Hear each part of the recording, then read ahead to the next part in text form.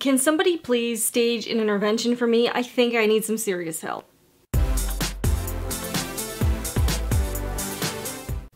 Hello, and welcome back to this channel. If this is your first time here, I'm Jennifer Moore, and this is the Sewing Report. We help you discover your love of sewing.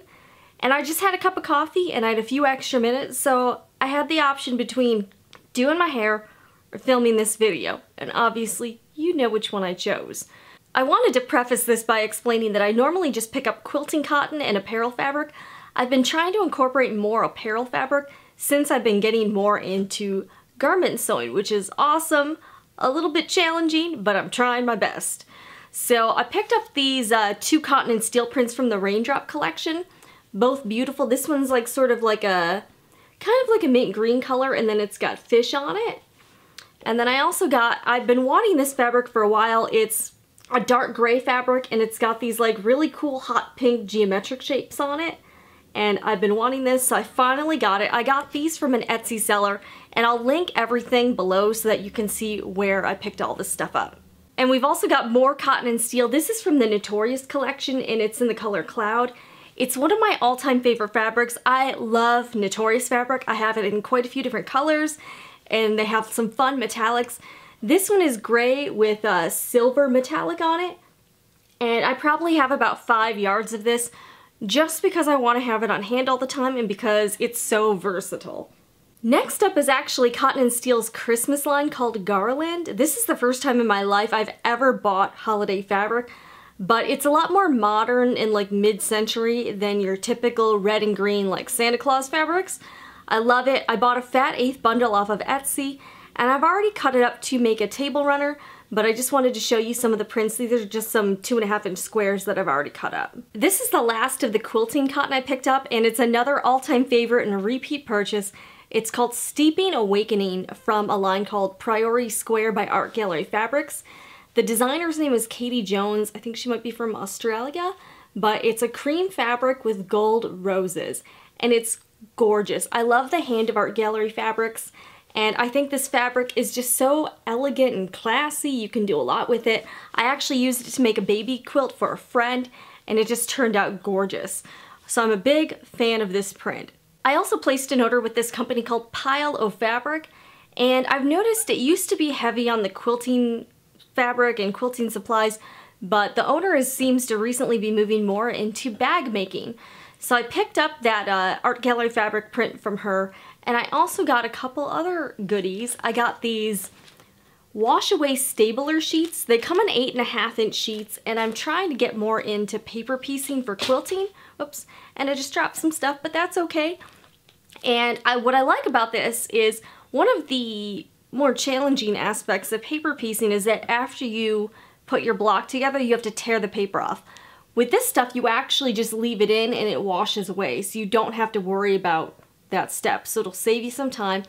I think each pack was about $4 or $5, and it comes with 25 sheets. I found her prices were very reasonable compared to other sellers, and she seems to be the only one selling the 8.5 by 11 sheets that make it easy for you to throw in the printer and print off your designs. And I also ordered something. I got these in both silver and gold. These are called Chicago screws, and they're mainly used in bag making or, you know, for other details. But they're like rivets, you just screw it in instead of using like a rivet setter. So I thought this would be kind of cool to incorporate in some of my bags. Okay, these last two fabrics I'm pretty excited about, and they're both from fabric.com. The first is this 100% cotton waffle weave. It's sort of like a toweling fabric. I got 3 yards of it. I think it was like $7, about $7 a yard, and they had bulk pricing. And I'm really looking forward to this. You can use it to make like bathrobes or towels or like bibs or birth cloths or, you know, any sort of like household item. So I'm actually going to pre-wash this and maybe try to make like some dish towels or washcloths or something like that. But I think it'll be cool to work with, and the quality seems pretty good. So I'm excited about that. And then lastly, I got this really awesome, it's like kind of mini quilted fabric. It's polyester and spandex, but the cool thing is because it's polyester, it's not going to shrink. So from what I understand, you don't need to pre-wash it. So again, I'm all about saving time.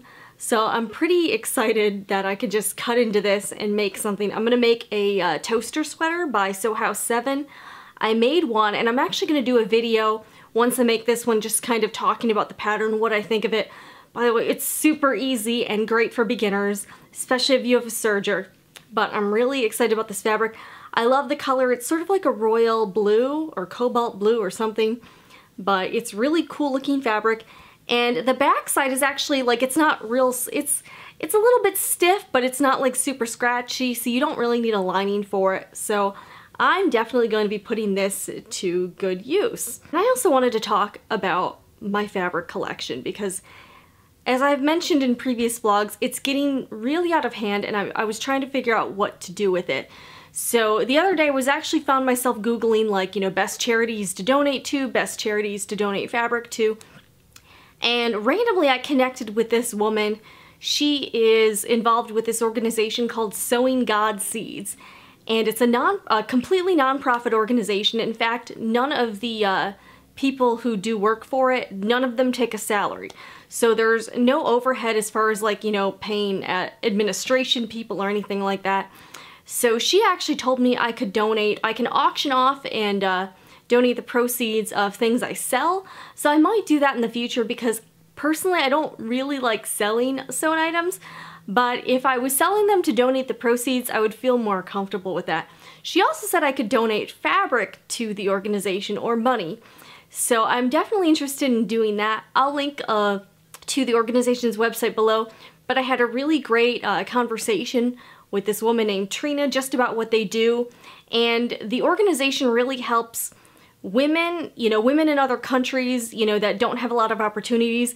It helps teach them how to sew and sell their sewn items so that they can generate an income for themselves, and they also support missionaries, you know, to spread the gospel.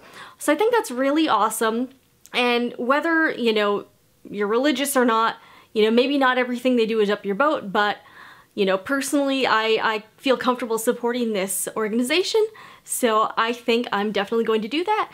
And if you are looking for a way to give back, I would also encourage you to find an organization that fits your values and get involved with them, because I've been sewing for a few years, but I've really wanted more ways, you know, to try to encourage people to sew and also to give back with my sewing talents. So definitely do that if you haven't already. But let's get to my fabric hoarding because it's getting pretty bad. And I was very excited to find this organization to donate some of my fabric to because I need to unload some of it. Some of the fabrics I bought when I was new to sewing don't really fit my style now or my taste, so it's just sitting there and I didn't know what to do with it. You know, I keep amassing more fabric that I don't need, and I'm really trying to keep that under control because I don't want to be on an episode of Hoarders, and I also don't want to let my fabric collection control my life. So I'm really trying to pare down for 2017 and not buy as many fabrics. And as I've mentioned before too, I have way too many patterns. I'm never going to be able to use all of these. So I'm really trying not to consume as much and try to make more and actually use up what I have. So that's my goal for 2017. Do you have any sewing goals, or are you also struggling with controlling all of your sewing supplies and sewing stash? Because I know I do, and I'm sure I'm not alone because I know other people have talked about it too. So let me know what you think about all this, and I will see you next time.